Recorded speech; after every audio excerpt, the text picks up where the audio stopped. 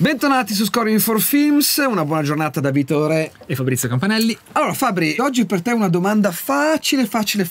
Chi ha scritto, sei un compositore, sei un addetto ai lavori, chi ha scritto la colonna sonora di Pirati dei Caraibi? La so, questa la so. Vabbè, è facile, dai. Zimmer. Ecco, allora se l'ha scritta Zimmer, com'è che sui titoli di coda del film troviamo questa scritta? Ops. Ops. Oggi infatti parliamo di...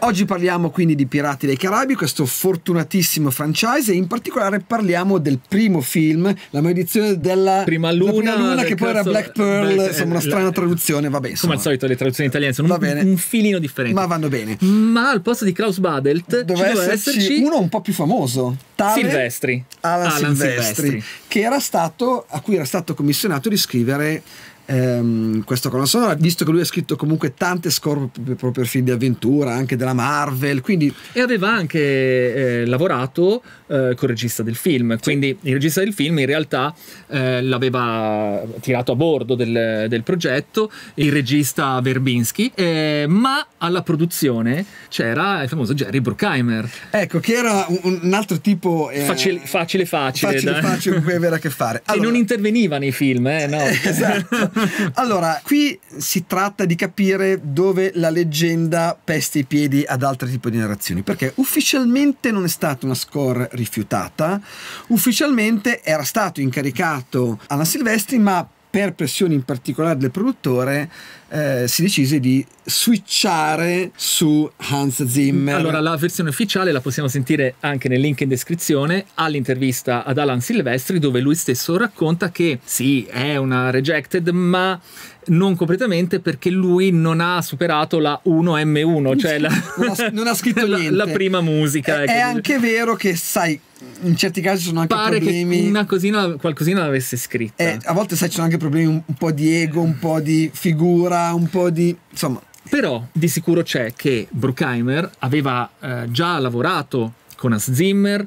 Ricordiamo tra l'altro pochissimo tempo prima era uscito Black Hawk Down di Ridley Scott, prodotto da Bruckheimer, tra l'altro vinse 2 Oscar, e con la colonna sonora di Hans Zimmer. Sì, e tra l'altro, e questa la dice lunga, all'inizio di tutti i film di Jerry Bruckheimer c'è scritto "A Jerry Bruckheimer Film", che, come dire, mette un bel... una bella cornice, come dire, esatto. Pianta un bel chiodo. Esatto.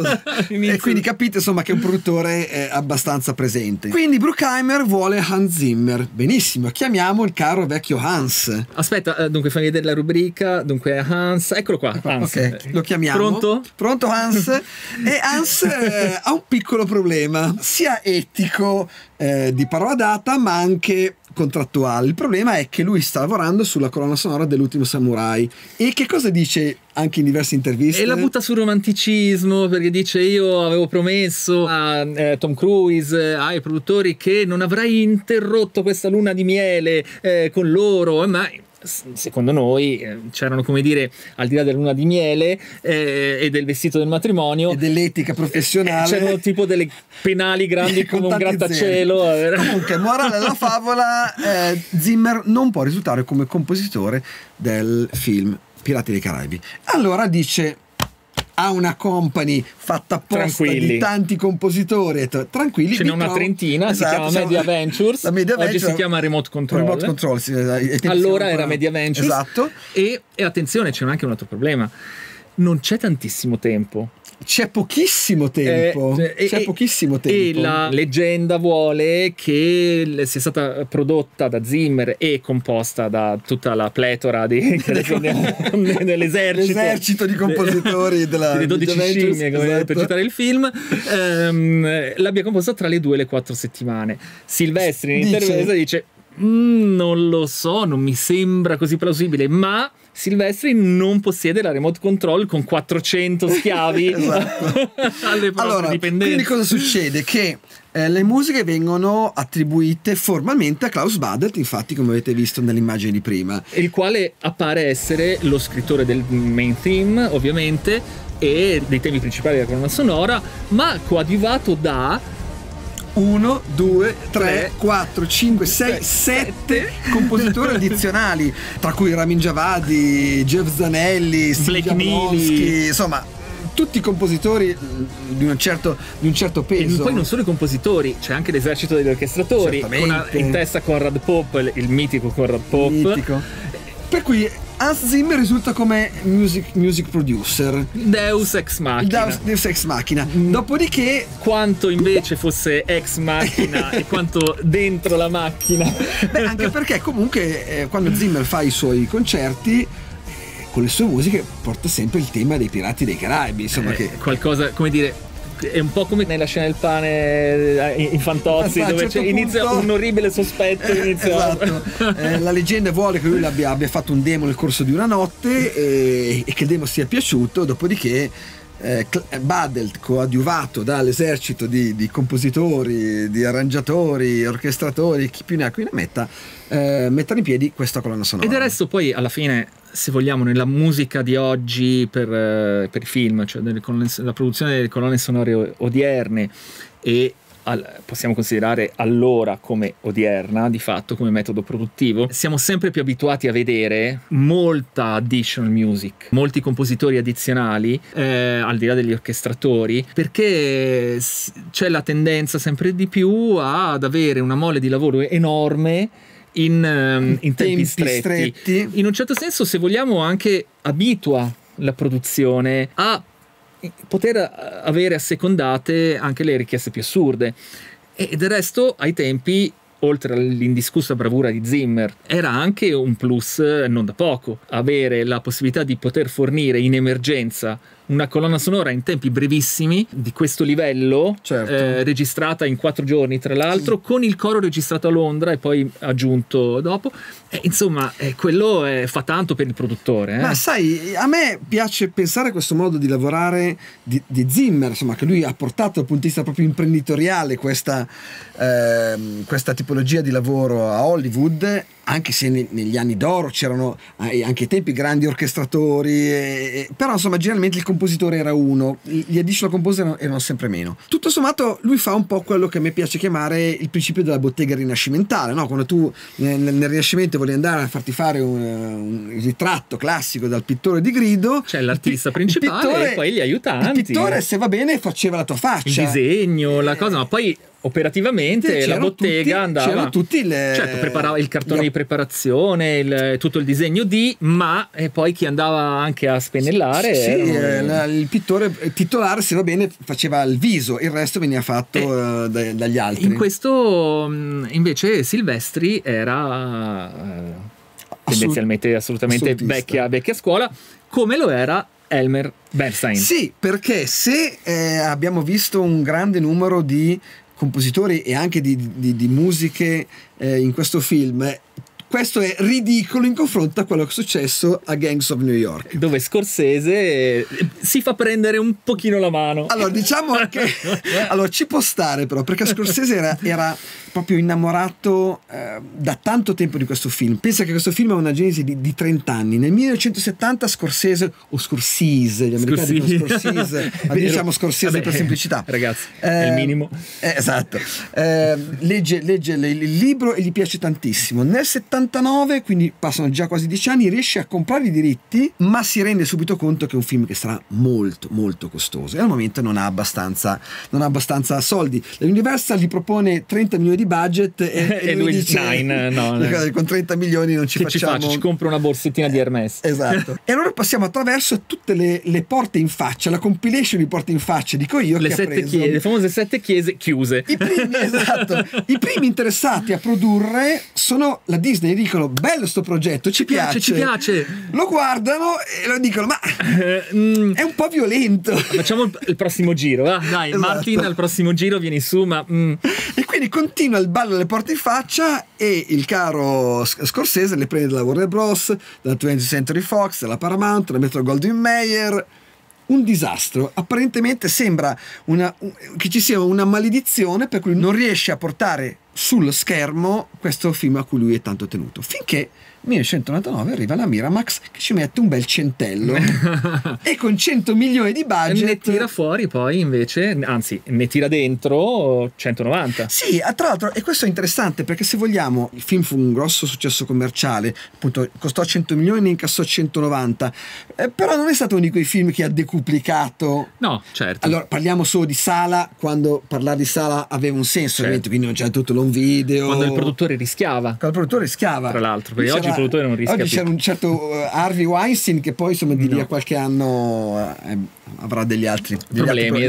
Piccoli problemi personali. Per cui Scorsese ha già lavorato in ben 3 film con Elmer Bernstein e anche lì, come abbiamo visto in altri film, dici la metto dentro facile, facile. Il gol a porta vuota. Esatto, vieni a bordo e prepara la colonna sonora. Siccome la Genesi era stata trentennale, lui era da tempo, era da anni che stava parlando a Bernstein di questo progetto, tanto è vero che Bernstein comincia a lavorare un anno prima. Lui per un anno lavora, scrive e registra tutta la colonna sonora. Certo. Cioè pensa di un progetto, quindi non di una cosa come abbiamo detto Pirati dei Caraibi fatta al volo, in sostituzione. Ragazzi, un anno è lungo. Un anno è lungo. Un anno è lungo. Esatto. Però anche qui, ahimè, le cose non vanno come previsto. Perché Scorsese si fa prendere la mano, abbiamo detto prima, per una sua tendenza che è abituale, quella di inserire molte musiche di repertorio, molte canzoni, e Bernstein approccia il film con lo stile suo classico da grandissima orchestra, con l'utilizzo di strumenti etnici, tra cui la cornamusa. Cosa sarebbe l'Irlanda senza la cornamusa, e quindi New York fatta senza la cornamusa, e cosa sarebbe anche l'Italia senza pizza, mandolino e mafia, no? Potremmo dire. E infatti noi possiamo anche sentire la suite di Bernstein, andando a sentire già la magniloquenza, no? Di questa bagpipe, no? Che richiama la Scozia, l'Irlanda, cioè ovvero quel terreno di origine degli emigrati che poi fondano New York, eccetera eccetera. Ma possiamo sentire anche come sia forse un tantino troppo etnico, o quantomeno sovradimensionato. In alcuni casi, come sentiamo in questo punto della suite, ragazzi, ci sembra quasi sentire un western. Sì, c'è un problema di scarsa comprensione che c'è stata tra Scorsese e Bernstein, ed è strano in un progetto con una gestazione così lunga e con un anno anche di lavorazione sulle avrebbero musiche. Dovuto parlarsi e capirsi meglio, ma la cosa non è successa. Il problema qual è stato? È che Bernstein ha scritto una musica più descrittiva dell'azione e meno descrittiva dei personaggi, quindi una musica più dedicata all'azione e non alla psicologia dei personaggi. Scorsese invece voleva una cosa diversa, e per raggiungere questo risultato, naturalmente, come hai già detto tu prima giustamente, Scorsese metterà tante musiche di repertorio, canzoni, anche canzoni moderne. Tra l'altro la musica etnica che fa da padrone in questa score, scritta immagino da degli irlandesi sicuramente, di Dublino, no, è scritto dagli italiani.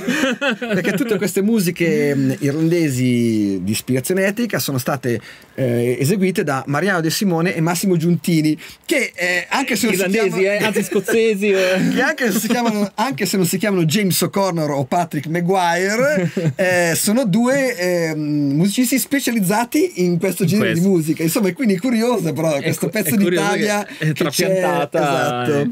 E quindi Bernstein alla fine viene rifiutato. Un altro grande rifiuto, peraltro sarà una delle ultime colonne sonore, che da lì a poco questo grandissimo compositore che ha fatto la storia anche egli delle colonne sonore, ma oltre a tutto l'insieme di canzoni, musiche, repertorio, viene sostituito Bernstein con Howard Shore, un altro pezzo 90. Beh, insomma, un grande compositore che scrive una colonna sonora più aderente a quella che era la richiesta di Scorsese, ovviamente anche meno interventi, visto che ci sono 86 ci sono 86 pezzi musicali in questo film. film, cioè, che è un numero spropositato. E quindi anche Shore, gli interventi ovviamente sono naturalmente limitati. Sì, c'è da dire che sai che quando si sale in corsa su un progetto, a fronte del minor tempo che hai, cerchi di non ripetere gli stessi errori. Certo. Per cui insomma Shore mantiene comunque una parte di etnico in quello che scrive, però la sua musica va decisamente più incontro a quelle che erano le richieste di Scorsese. E poi anche meno dominante, prende meno il sopravvento, e quindi lo spazio è più limitato con tutta quella musica di repertorio. Il margine anche di errore, se vogliamo, è minore, perché diventa più musica di commento, no? Che musica che vada a rappresentare dei lati del film tematicamente rilevanti o anche riconoscibili, ecco. E alla fine Shore scrive 3 pezzi in questa colonna sonora, cioè se la cava con 3 pezzi. Shore, che anche lui aveva già collaborato con Scorsese ai tempi di Fuori Orario e che poi collaborerà ancora con The Aviator and The Departed, quindi come dire, fa il suo compito, non si ammazza, dobbiamo dire, però porta a casa il progetto.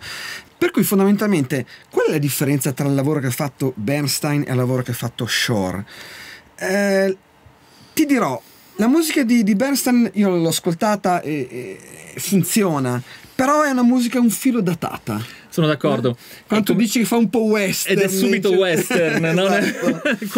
quel frammento che adesso andiamo a risentire chiaramente è identificativo di un impianto sonoro, un modo di scrivere, forse non vuol dire superato, ma sicuramente un po' datato, un po' âgé. La colonna sonora di Shore sicuramente è più moderna, questo indubbiamente. Ma questa non fu l'ultima difficoltà che ebbe il film, perché il film uscì praticamente pochi giorni dopo l'11 settembre. Un evento di quelli che passano inosservati, no? Non so se vi ricordate, sale vuote, come la pandemia, quelle cose che, esatto, che non incidono sul botteghino. Esatto, per cui sale vuote. In più il film finisce con l'immagine delle torri gemelle oggi, certo. Torri gemelle che erano appena state buttate giù, per cui insomma sembrava una ferita aperta, quindi stette un bel po' dormiente il film, e poi ritornò nelle sale quasi un anno dopo tra una cosa e l'altra. Ma la saga delle rejected scores comunque non finisce qui, to be continued come finiva, e quindi nelle prossime puntate approfondiremo sicuramente anche quali altre vittime eccellenti ci sono state a proposito delle rejected scores e dei grandi rifiuti. Ma prima di salutarci vorrei assicurarmi che tutti voi abbiate cliccato su iscriviti al canale e abbiate attivato la campanella per rimanere sempre aggiornati. Magari se avete proprio piacere potete perfino lasciare un like e un commento. Ma proprio se vi va, proprio se vi va. Alla prossima. Ciao.